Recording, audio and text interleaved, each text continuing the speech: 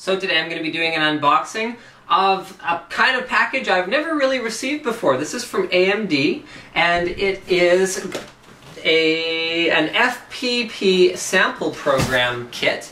There's nothing on the outside of the packaging besides that label on the front. So let's go ahead and get it opened up.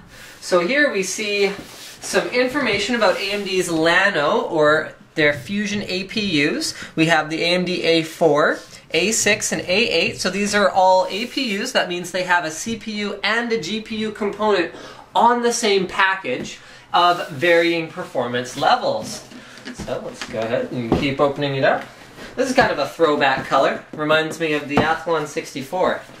That was the orange packaging color that they used for that particular processor in the AMD logo. So, first, let's see what AMD has to say for themselves. A discrete graphics experience without the cost of an additional component, plus support for DirectX 11 optimizations. This is a much bigger deal than you'd think, because sure, a low-end discrete graphics card isn't going to run all the latest DirectX 11 games at high details and 2560 by 1600 resolution, but you do get support for things like direct compute, where your GPU on the CPU can actually assist it with certain functionality. Alright, dual graphics boosts visual performance up to 75%. So what's dual graphics? Dual graphics is similar to what we used to call hybrid crossfire, where the chipset had a GPU on it, and then that could work with a standalone PCIe graphics card. So in this case, some of the lower-end AMD graphics cards are actually capable of working in what they call now dual graphics mode to improve the performance in DirectX 10 and DirectX 11 titles by using them together. Next, we have multi-core processing with up to 4 high-performance cores, plus AMD Turbo Core technology for optimized performance where it's needed most. So, multi-core processing.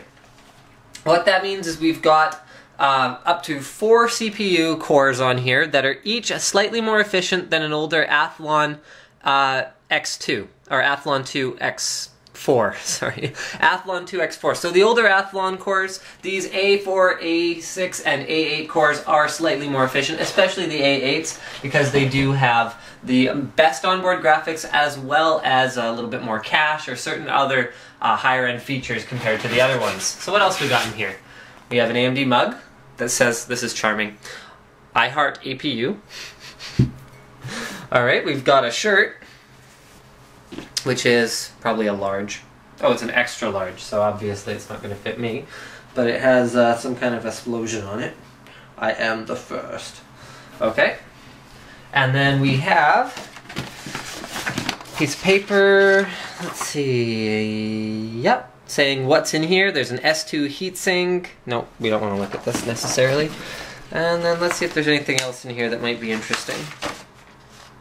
That's pretty much it. There's a copy of this as well. And then we also have a motherboard inside. So why don't we make this the unboxing for the A8 APU as well. I'm going to do this motherboard separately. This is a socket FM1 motherboard to go with a socket FM1 APU. Now, FM1 is different from the AM2, AM3 family of processor sockets. So you do need a new motherboard in order to take advantage of an APU.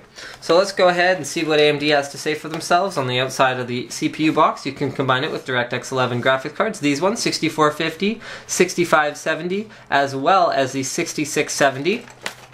Okay, on the back we see the usual spiel. Okay, unrivaled DirectX 11 support, revolutionary APU, harnesses the power of unrivaled discrete level AMD Radeon HD graphics.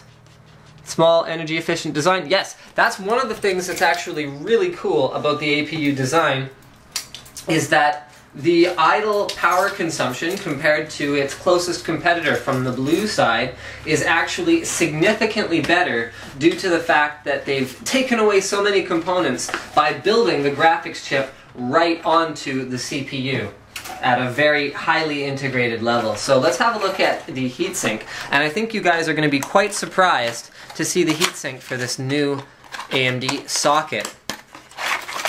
There you have it.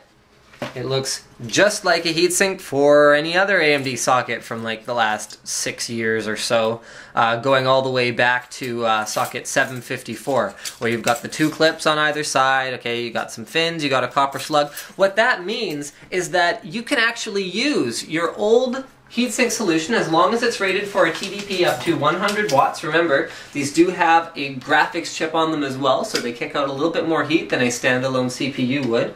So that's why the higher TDP, even though the overall system power consumption will still be very, very low. So you can use any properly rated heatsink that was compatible with, like, pretty much realistically, if you still own it and it's still high performance, you can use it on your APU.